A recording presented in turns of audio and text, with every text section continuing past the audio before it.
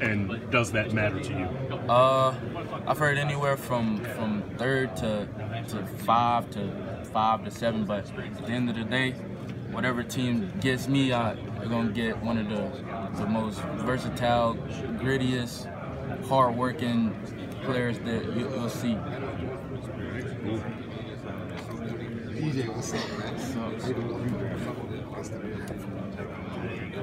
First of all, man, how's the whole process been going? For me, the whole process, you know, I'm having fun with it.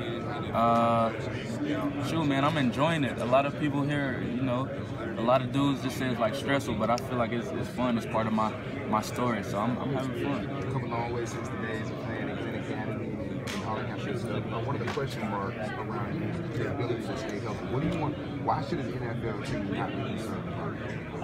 I feel like the guys that are always healthy are probably the ones that aren't playing, you know.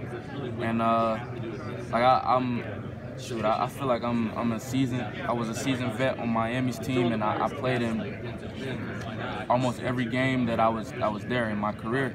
So I feel like just me playing hard is a tribute to what happened to me this year. Like you know, my elbow, but that was just a crazy thing that happened. And then I got rolled up on in one game and I sprained my MCL, but I don't feel like I'm injury prone. That was like my first injury since high school, so, you know, I feel like I'm a healthy guy. I know you're real close.